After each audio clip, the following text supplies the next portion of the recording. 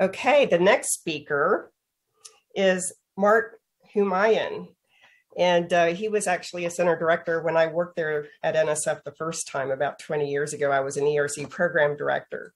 He is the University of Professor of Ophthalmology and Cornelius J. Ping's Chair in Biomedical Sciences at the University of Southern California. He also serves as the director of the Institute for Biomedical Therapeutics, co-director of the Roski Eye Institute, and director of sensory science initiatives at the Keck School of Medicine at USC. Dr. Humayun. Thank you very much, Teresa. Can you hear me well?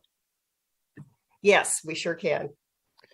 Okay, well, it's a great pleasure to be with you. And I'm going to be talking about our NSF ERC called Biomimetic Microelectronic Systems, or for short, BMES. Before I get started, I'd like to acknowledge a few key people. My deputy director, James Weiland, was key throughout this ERC. I was the inaugural director and stayed with the program for the entire 10 years, and Jim was an incredible asset. I also like to acknowledge the wonderful people at NSF. It was nice to meet you while you were there. Also, the program managers were just really fun to work with, very supportive. Gil Devi, Liana Starowitz, Sohi Rastegar, just to mention a few, and of course, Lynn Preston. So with that, I'll like to get started and about our ERC here.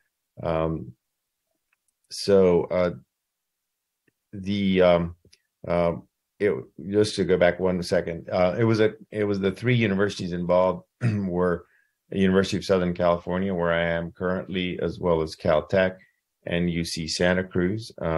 And so the vision of our Biomimetic Microelectronic Systems ERC, or BMES ERC, was to develop biomimetic microelectronic systems which will form a direct high-density interface with human nervous system to restore lost function. The areas we were looking at were in the retina and in the brain, and also at a cellular level, connecting with neurons. And as we think about this, clearly we understand the impact of these devastating neurological conditions, whether it's blindness, whether it's cognitive loss and Alzheimer's. Clearly, we've seen the role of electronics in Parkinson's to reduce the tremor. So this was an exciting area, but how do we, develop this high density interface with the human nervous system? Professionally, this was very, very challenging, exciting for me. But on a personal note, it was also of extreme interest to me because my grandmother, who raised me, went blind from diabetic retinopathy. So in particular, the retinal testbed looked at to develop a biomimetic microelectronic system to be able to restore sight to those who are completely blind, to be able to enable them to have independent mobility and orientation. Even that is of incredible importance. If you just for a second close your eyes, you realize how dependent you are on your vision. And so being able to even provide orientation and mobility would mean a lot. But beyond that, to be able to read and recognize faces. The cortical testbed was to develop a system to restore cognitive function, such as formation of new memories. And as I mentioned, this device was aimed at the hippocampal area of the hippocampus of the brain. And the cellular testbed was to activate cells individually. So a lot of the electronic systems were electrode based. And so the first two, they would stimulate groups or networks of neurons. How can you go beyond that and actually individually activate neurons? So, for example, instead of playing a keyboard with boxing gloves, which is you can't access each individual key, could you actually do this with the cellular testbed and get down to individual cells, or akin to playing that keyboard with your fingers? So this was, I'd like to thank Professor Wang for that wonderful introduction on ERCs. He introduced the concept of the three-plane chart. As many of us struggled with this initially, but at the end, it was the most important way to organize the center, at least in my mind. And the transformative vision was to develop these neural prosthetics that I just mentioned. And so you can see the three test beds. We've already talked about the retinal, the brain, and the cellular, but the enabling technologies were really key engineering aspects of developing bioelectronics. So there had to be a system on a chip that had to be developed. Power and data had to be transmitted into these implantable devices. And of course, the interface technologies were such that they had to preserve and protect these microelectronics when they were in probably the most corrosive environment that they can experience, which is a warm, saltwater environment of our human body. And then we also had to make sure that, of course, these electronics didn't damage the neurons. Incredible.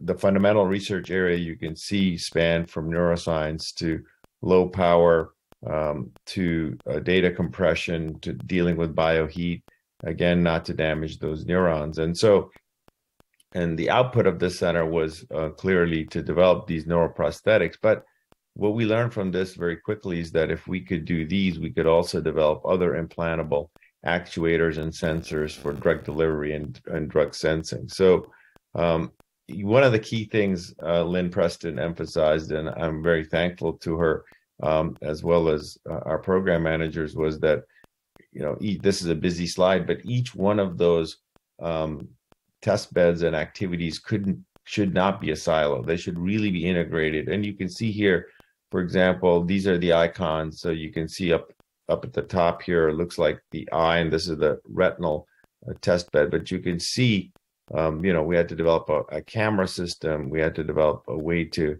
attach it and implant power and recovery regulation. So we spent a lot of time developing this integration within the center. So if something was developed for the cortical or the brain test bed, we could also use it for the eye and vice versa.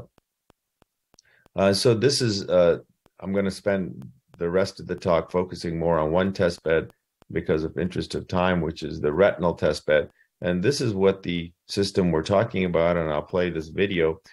Basically, it has a camera that's in this generation was worn in the glasses, and it would capture the image. For example, this letter E that we see at the end of a chart if we go to an eye doctor, optometrist, ophthalmologist office. And then this information is sent via the camera and a system that is associated with the camera and the glasses.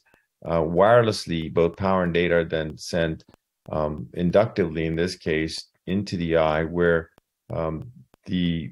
both information is and power are decoded by an implanted ASIC, which is in this package, as we mentioned, a hermetic package. And then this information is transmitted via a very flexible electrode array to stimulate the retina. So in this case, what this is doing is, as you can see, projecting or patterning, stimulating the retina and the shape of that letter E, and it's bypassing those damaged photoreceptors. This is the retina you can see in the dark in this animation where the photoreceptors are damaged, but the rest of the neurons are still there. And so this electrode array is stimulating the remaining neurons.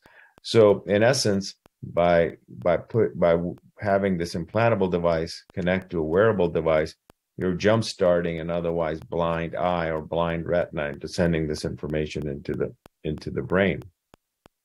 So of course the key here is the number of electrodes and how carefully you do it, and how many individual electrode neurons you can stimulate. We talked a little bit about that piano scenario. So in 2002, when we got our ERC, we were only at 16 electrodes. Very rudimentary device, would take 7 or 8 hours to implant in surgical time. And you can see the vision was very limited. And then through the ERC, we were able to develop the 60 electrode, as you can see in this chart. So the y-axis are the vision, how the vision is improving from hand motions ultimately to 2020. And also on the other y-axis is the number of people we can help. Of course, the better the vision we can provide, the more people we can help. So initially we were just with a very rudimentary system, but with the ERC, with our ERC, we were able to develop a 60 electrode device, which I'll be talking about, and then also lay the groundwork for the 240 electrode device, which really does start to improve the vision and the number of people we can help. So what does this system entails is, as I mentioned, this camera, as you can see in the middle, that's worn in the glasses, but also this telemetry coil that's on the glasses, as well as a video processing unit. All these are worn, and then they communicate to the implanted system, as you can see on the bottom, which has the implanted antenna to receive this information, the electronic case, the hermetic case that has the ASIC, and then the electrode array. And you know, this turned out to be one of those real success stories, it was a real moonshot. Everybody thought that if you put electronics in the eye, it would tear up the delicate retina, and certainly with the retina having hundreds of millions of photodetectors, having only 60 electrodes would never get you anywhere near any useful vision. But all that to say is, and I'll show some data in just a minute, but this became the world's, and today, the only FDA-approved retinal prosthesis. So with 60 electrodes, it was able to show that there was an improvement in mobility and also being able to read large letters. And other things we had to take into account, just as the last bullet, is this implant had to be controlled. And so it couldn't be an implant that would preclude getting an MRI scan, for example, because many of these patients may very well need something like that of the head. So a lot of thought went into it, but again, very exciting at the end of the day that we did have this FDA approved. And here's a video. This patient is completely blind from an inherited retinal condition called retinitis pigmentosa, which damages the photoreceptor. So starting in the 20s, you start to lose your peripheral vision. You end up with tunnel vision. And then by the age of 40 or 50 or 60, you certainly have lost most of your vision, and so you're completely blind. This lady could barely see light before getting the implant, but you can see here now she's sitting at arm's length away from a screen and looking at large letters. And the question we had, and the whole community had, both engineering, medicine, was that, you know, could pattern electrical stimulation, artificial stimulation, the way we were delivering it to the remaining retinal neurons, enable an otherwise blind person to see, a person who had been blind for decades? And so here's a video with audio. Hopefully you can hear it. And this was really an exciting moment for us to be able to show that not only does this device provide the ability to see light and dark, but much more beyond that. And actually, blind patients can start to see forms like you see in this video. So I'll play the video now for you.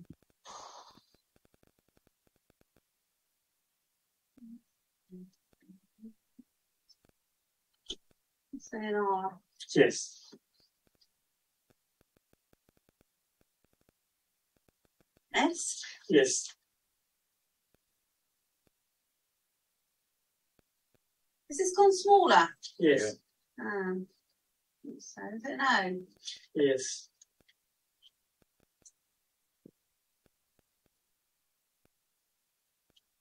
A bit. Yes.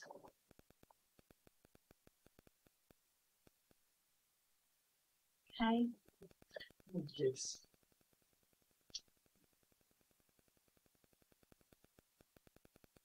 C?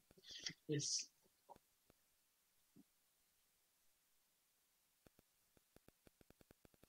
No. Yes.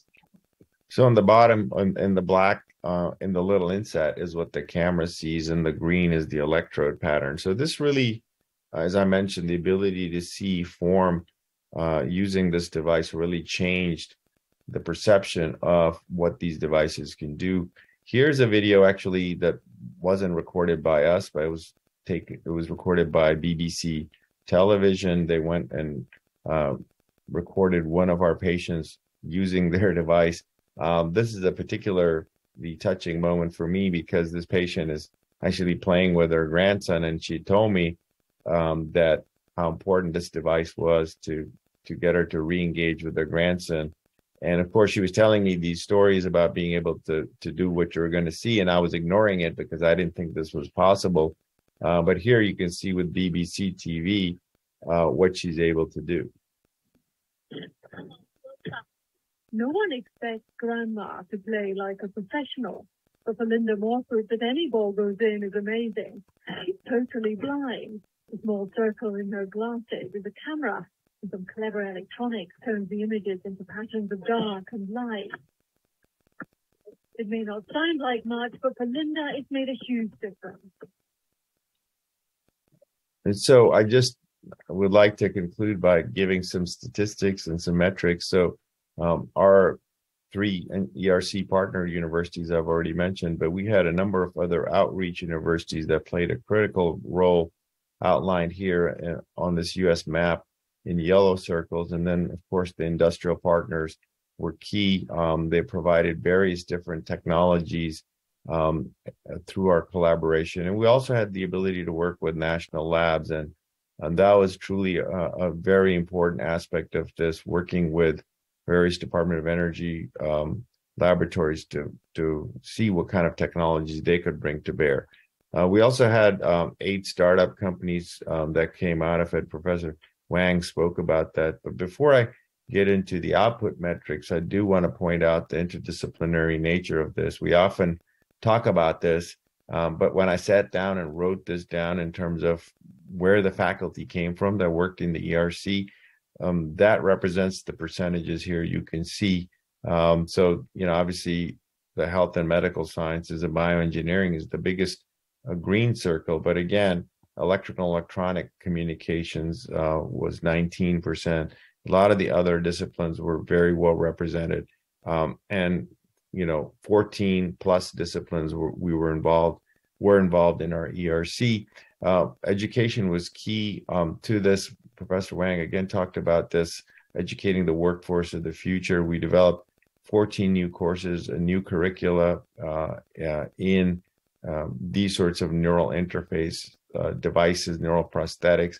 And you could see the number of students. There was an enormous interest in this, and continues to be, from a lot of students from various backgrounds. Of course, we didn't stop at the undergraduate and graduate level. We had a very robust outreach to K through 12 programs. Here in Los Angeles, where I am, many of these students had never even had an access to a computer, as staggering as that fact is, and many in their families have never been to college. And so we really changed that metric, had a number of them start to go to colleges, reputable colleges, and you can see we impacted more than 2,000 K through 12 students during the duration of our engineering research center. So in terms of productivity, if you can see here, clearly this is a snapshot at year 8, but we had, as I mentioned, a number of 17 industrial partners, 7 or 8 startups, number of patents filed, 177, and licenses issued were pretty good too at 20, and various invention disclosures, and of course publications of 325 at that period. So very active, very robust center, and we continue to develop new technologies in this space. So we have transitioned our BME-SERC into an institute, which is the Ginsberg Institute for Biomedical Therapeutics. It's well endowed, it's doing very well, and biomimetic microelectronic system is really one of the core pieces of our institute here at University of Southern California. And we're working on technologies such as this, for example, an implantable camera inside the eye instead of having the camera be worn on the glasses. So hopefully through this brief presentation, I've shown how education, industry, and outreach are really critical aspects of any NSF ERC, and particularly ours. It was incredibly important to bring the various pieces together, both at the systems level, at the test bed level, and as well as the enabling technologies level. And through that, we were able to develop this new therapy, FDA approved, the very first and the only retinal chip implant to restore sight to the blind, to address a compelling need of blindness for these patients. So in conclusion, biomimetic microelectronic systems with the neural system are incredibly challenging. But of course, if we could do it, it has the unique advantages of restoring neural function to potentially millions of patients for whom there's no foreseeable cure. So this continues to be our focus. And I'm so thankful that the NSF and through the NSF ERC, we were able to get this jump start on into this area and develop the very first product. And of course, in addition to NSF, once NSF stepped in, then other agencies, as I mentioned, Department of Energy, National Eye Institute, state, foundation, philanthropic, and commercial funding were critical to develop this technology. And in doing so, not only develop this technology, but train the required workforce to engineer and commercialize these technologies in the future as well. So with that, I would like to conclude my talk and take any questions. That's a beautiful presentation. Thank you so much. I have several questions myself. And if I ever turn off my camera, it's my bandwidth. So I'm going to try to get that addressed during the break. Let me begin. I'd like to ask questions about your work, but also because there are students in the audience as well, you have an MD, PhD, and I noticed all the academic partners you had in the disciplines. Can you say something about that type of formal training? Because many universities are still just launching MD, PhD programs, and how that really enhanced your perspective and what you were trying to do and succeeded. Well, clearly, MD, PhD is a long road. It adds, 10 years to your training after you get out of undergraduate. So it isn't something, people think about that timeline and are concerned about it. But I can tell you that it was absolutely necessary for me to have both degrees. There's no way I could have done what I knew in medicine and developed this device or vice versa. And so I still remember sitting there and, trying to speak with engineers about sodium, potassium, and try to understand the PN junction in reverse. They're just such different languages. And so I think for this particular case and those interested in engineering and medicine, I would strongly encourage that you get a fundamental, very strong foundation in both. And to me, that was best achieved through the MD, PhD track. It was longer, but in the end, it ended up shortcutting a lot of the difficulties one could have faced. Certainly I could have faced, because the two languages are so different. The language of medicine and engineering are profoundly different. And so I would encourage everyone who's listening to, if you want to make a profound difference, to certainly do that. And if you can't, for whatever reason, then you have to work very, very, very closely with others and practically live with them, quote unquote, to really learn the language and have a symbiotic relationship. But in my case, this technology was so early, ophthalmology, the visual surgery, the whole medical aspect was not ready to accept anything like this. So for me, it had to be both degrees. But thank you for asking that question. It was a tough decision in my career. Thank you so much.